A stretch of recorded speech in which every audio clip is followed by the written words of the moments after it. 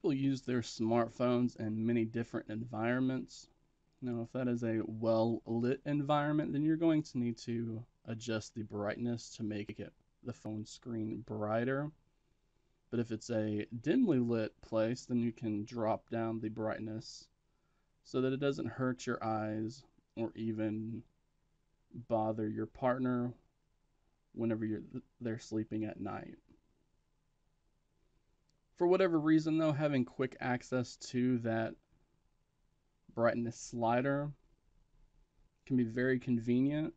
That is a big reason why a lot of ROMs actually include the brightness slider right in the quick settings panel, and some will even include it right there with the single swipe.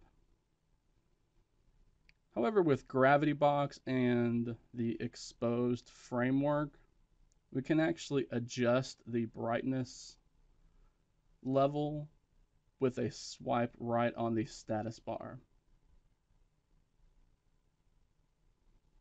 So to do that, of course, you're going to need to have Xposed installed and then GravityBox installed for your version of Android. Then you just want to launch GravityBox. And we can just go ahead and tap on the status bar tweaks option. And then scroll down right to the bottom until you see the enable brightness control box. You just want to tap on that box to enable it, and then as soon as it's enabled, the feature works. So again, we can swipe to the right on the status bar to increase the brightness, or swipe to the left on the status bar to decrease the brightness. And as you saw that, remember that's where the brightness is at.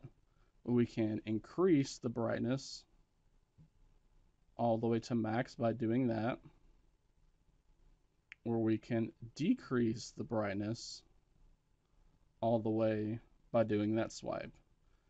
And you can go as wherever you want. If you want 50% brightness, you can do that. If you want to set it to a normal brightness, you can do that.